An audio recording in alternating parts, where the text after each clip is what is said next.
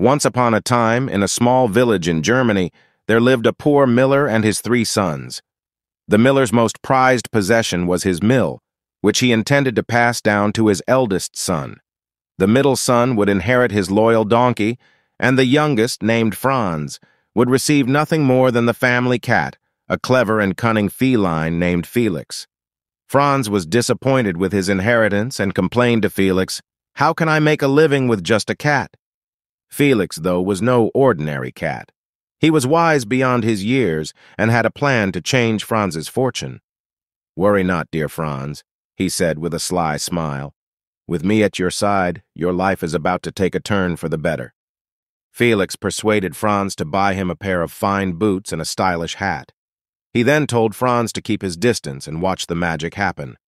That very day, Felix donned his new attire and set off to the nearby woods, where the king was known to take leisurely walks. Upon seeing the dashing cat, the king's curiosity was piqued.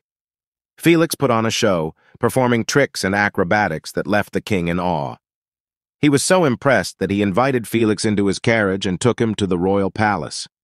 At the palace, Felix continued to charm everyone with his wit and talent. The king's daughter, Princess Isabella, was particularly taken with the charming cat.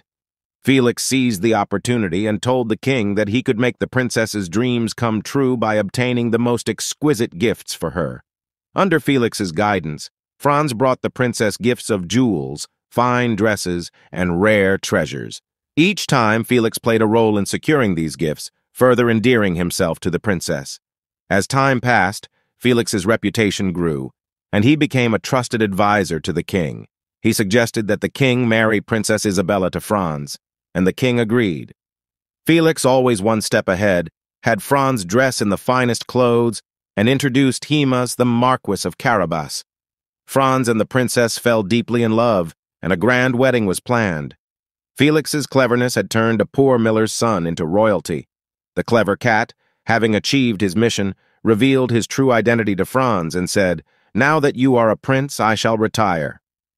With that, he returned to the small village, leaving behind a legacy of wisdom, charm, and a transformed life for Franz. And so, in the heart of Germany, the tale of Puss in Boots became a beloved story of how cunning and he